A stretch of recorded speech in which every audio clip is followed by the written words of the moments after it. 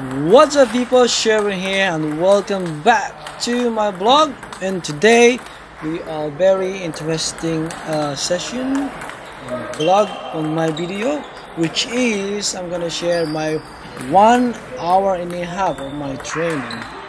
So on the first exercise after the 400 back and drill, so I did my first exercise, which is the 1 and 2, which is I use the forehand.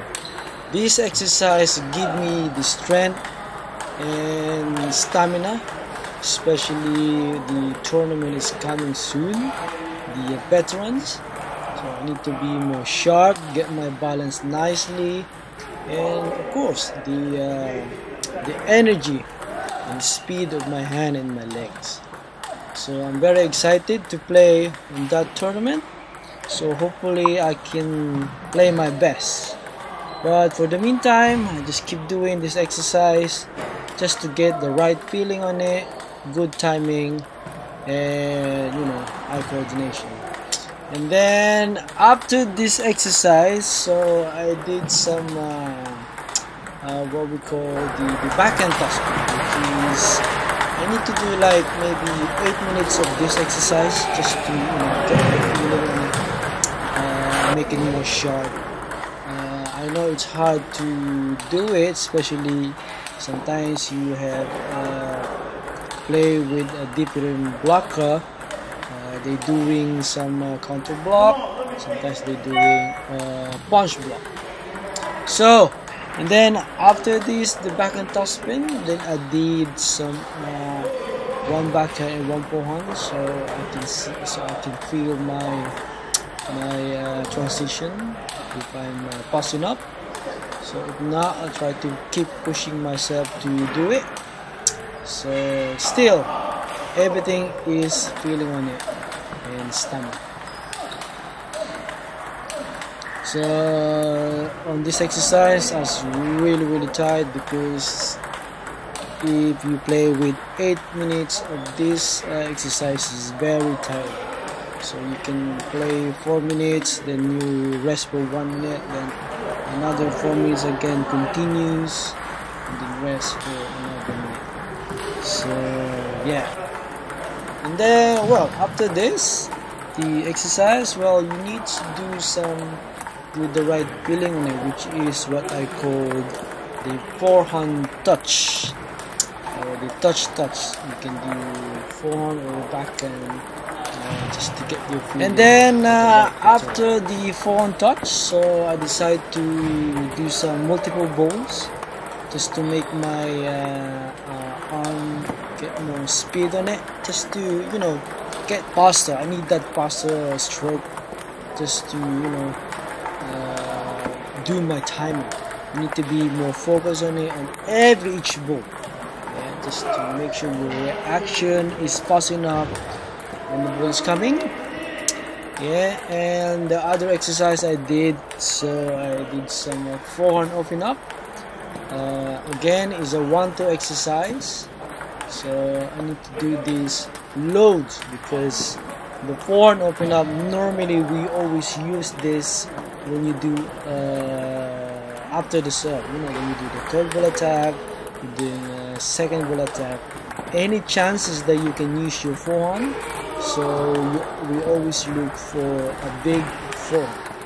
So also I asked Coach David to give me some hop long as well. So I need to get the feeling on it, not to hit my arm on the table. So hop long is the hardest thing to do.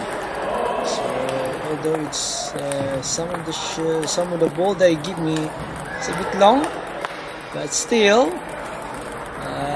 the important is I need to try it on, put everything together on the table, which is quite hard.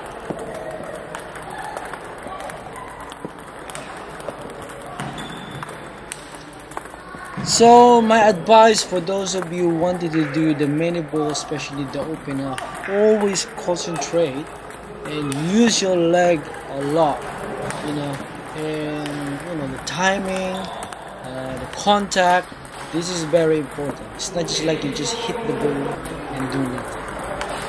Yes, so if you notice guys, these ones I'm very tired, but I need to keep going on just to get my feeling on it. And yes, so this is, I think this is the hop long. Yeah, that's the one, the hop long.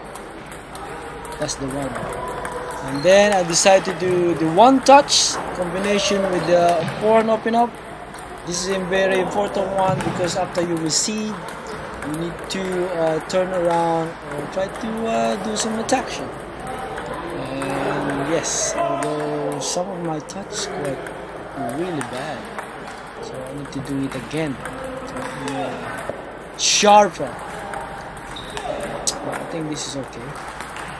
At least I can manage to, you know, keep the ball on, although my leg is still quite tough, very slow.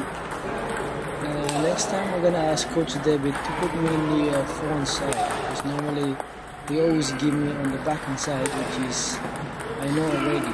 I told him to do this is random, but he said to me it's getting hard to putting me on the ball, especially the pushes or the forehand right. I think he did once or twice, but I can't remember. But anyway, the important one is I need to try this forehand shot to, you know, the time, make more time better. And of course, my backhand favorite, the backhand open up, is the one I need to do a lot of this, because before I always use a big forehand, everything's forehand, but sometimes nowadays, you know, I'm quite lazy now, so I need to give some little bit more superb and make more practice on my backhand opening. Anyway, this is quite interesting. So the backhand open up, I did this one against backspin. It's like I need to take more early, more legs. After this session, my legs is, oh my god, it's really tired on that one.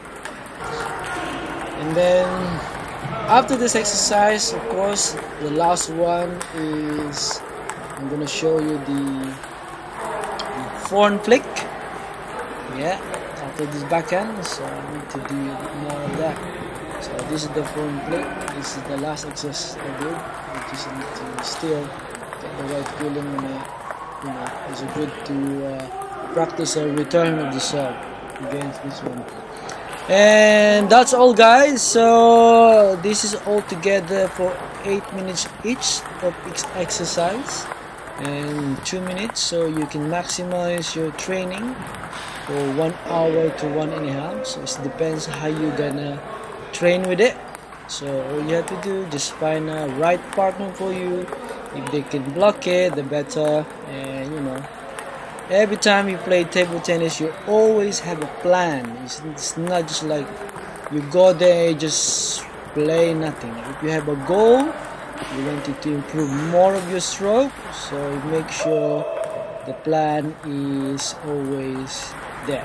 Yeah, so that's it guys, and thank you for watching, and hopefully you like my video for 1.5 hour exercise.